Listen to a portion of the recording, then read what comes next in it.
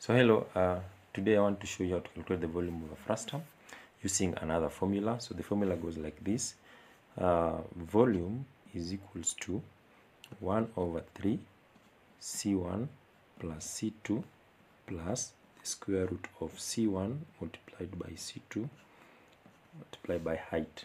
So what is C1 and C2? C1 is the area of smaller rectangle. C2 is the area of bigger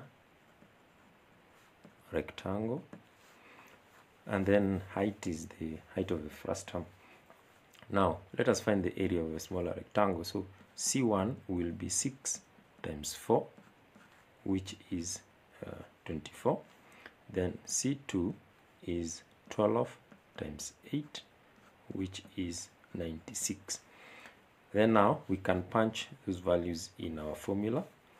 So we can say volume is 1 over 3 into C1 is 24 plus C2 is 96 plus square root of 24 times 96 multiplied by the height, which is 7. Now simplifying that that equation, so we'll have 1 over 3 into 24 plus 96 is 120 plus 24 times 96, so we'll have the square root of 2304. So using your calculator, 24 times 96 is 2304 multiplied by 7. The square root of 2304 from your calculator, you will get 48. So this one will be 1 over 3 120 plus 48 multiplied by 7.